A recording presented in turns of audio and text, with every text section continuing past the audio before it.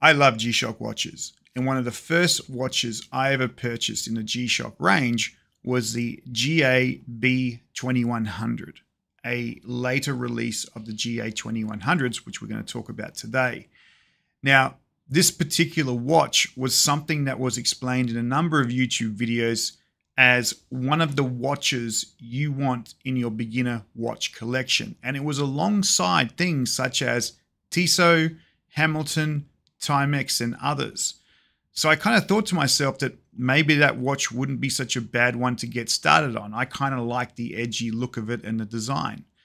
So I went searching through the shops and nowhere could I go ahead and actually find them until on a flight out of Japan at the duty-free section, I found the very last one.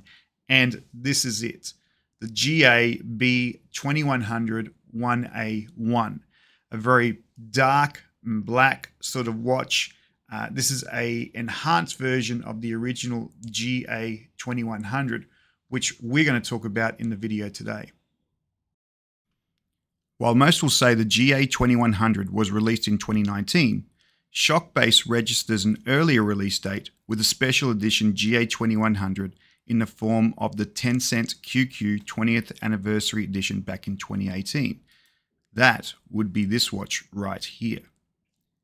Now, regardless of the year difference, or maybe months, most will point to 2019.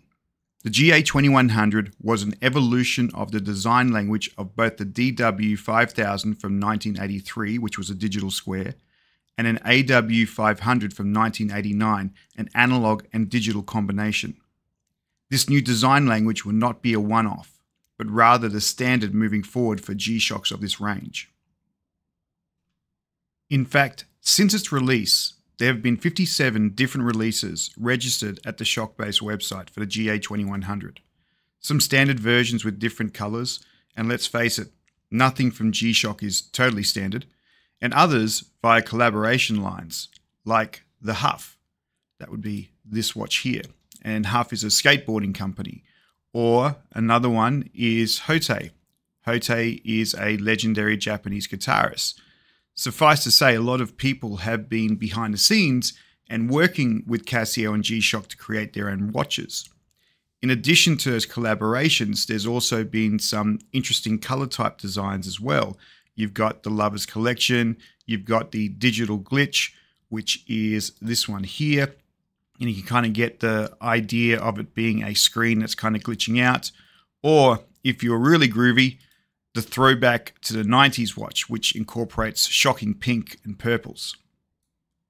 There was also another series that sported the number of a GA-2110.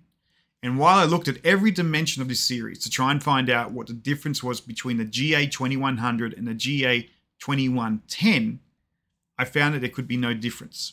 The sizes, everything were exactly the same. So if anybody actually can work out what the difference is, I would love to know.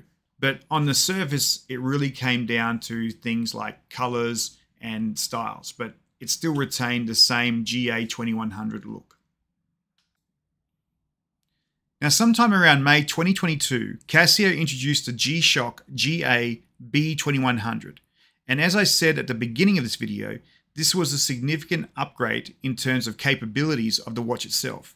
This version incorporated tough solar, so we weren't reliant on batteries, and it also brought into the watch Bluetooth capabilities as well, so you could pair your watch to your phone and it lets you sync your watch's time to the G-Shock Central Time. Now, a lot of people will ask, why is the GA-2100 so popular? Well, it has pretty nice design, it's got some great features. But there's a particular watch from another watchmaking company, which a lot of people in the community have associated this octagon type shape to. And that's why it's taken on the term the casioak. So that particular watch is this Royal Oak from Audemars Piguet. Again, another name I am sure I am going and butchering.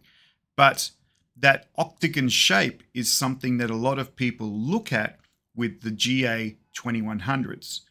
The difference being, this watch will cost around about $150 to $200. This watch, around about $50,000.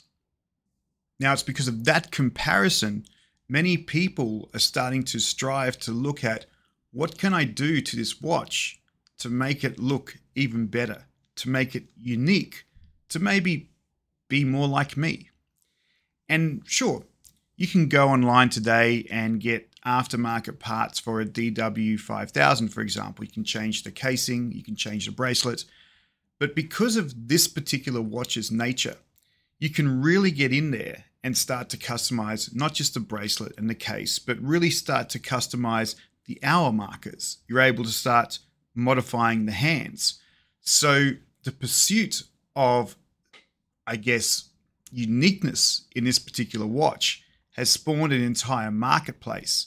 And some of the enthusiasts on that marketplace have actually turned into companies themselves.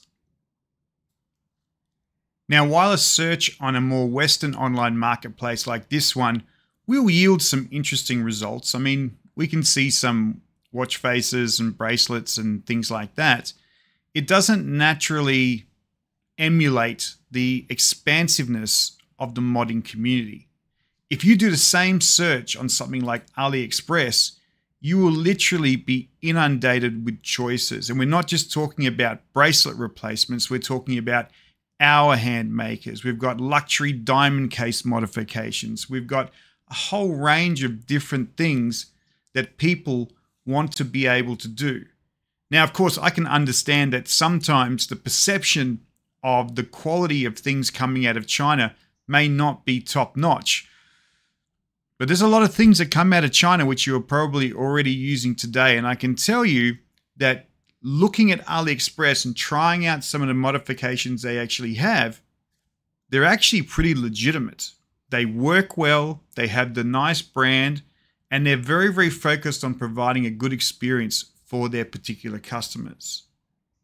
However, this can be challenging, and so some companies have actually picked up on that.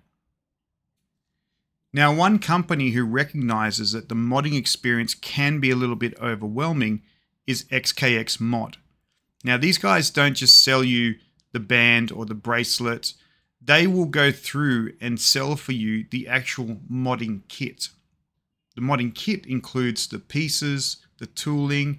It actually comes together in a very nice package. And they don't just do Casios, especially when we talk about our GA-2100s here, but they'll also do Seikos and Apple watches. Now, recently, their big modding kit is the Gen 6 Ultra. They've gone through multiple generations. It's interesting. The mod kits themselves, if you have a look, they're actually more expensive than the watches themselves. This is a $259 USD kit for modding, and that's discounted from $300. Considering these watches typically cost around about $120 to $150, $300 for a modding kit is substantial for playing around. But the end result can be quite significant. If I zip down here to the bottom, you'd actually see an example of a GA-2100 where they've modded the case and I think also the hour markers by the looks of it using the actual kit itself. It brings a whole different look for the actual watch. So it's fun to be able to go ahead and do, but it can still be, even with the kit, overwhelming. There is a whole range of tools that you need to be able to use, and you can actually have the tools shipped to you. You really need to disassemble the watch down to its core components to really build it back up. And even SKXMod itself will say, if you don't feel comfortable doing this, maybe you should go to a watch repair shop who can potentially do this for you. But I kind of think that if you're able to go ahead and actually do it yourself, there is this huge amount of gratification you get out of rebuilding a watch into something uniquely your own. And sure, it's not a royal oak, but it really becomes what people call that casioak. Now, on top of that, there are even companies that have been created to sell the watches that have been modified already. Take this site, for example, curious.com. This company will go ahead and sell you watches that they have modified. And to be honest, they actually look pretty cool. I mean, they do more than just Casioaks, but they do Seikos and things like that. But if we focus because of the conversation of our video being on the GA-2100s, just looking at what they're producing is pretty impressive. You know, you can see some of these really nice sort of dark greens on blacks, some of these oily colors on gold. I mean, they're absolutely gorgeous. And I guess it helps people to be able to get something that's unique to them that there is nowhere else in the world right now. Now, just as the GA-2100 was an evolution of the DW5000 and the AW500, there is a new watch that has recently come out, which some are saying is the next evolution of the GA-2100.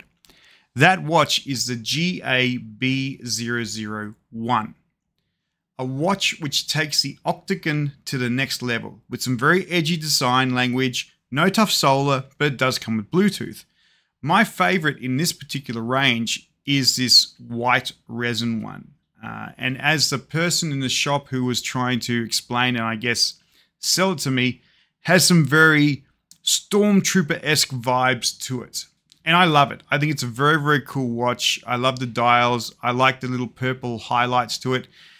If it had tough solar, I would probably be convinced to go ahead and actually buy it. But looking at this watch, I kind of wonder how moddable will this watch be? That's not a no sale for me, just because you can't go ahead and actually mod the watch itself.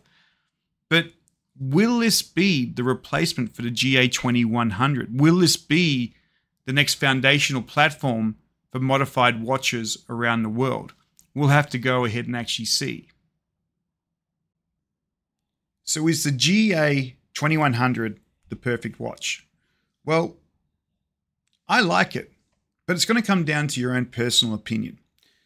Fair warning, there is one thing I really don't like about this, and I probably put this down to the fact that I'm getting old and sometimes I need glasses.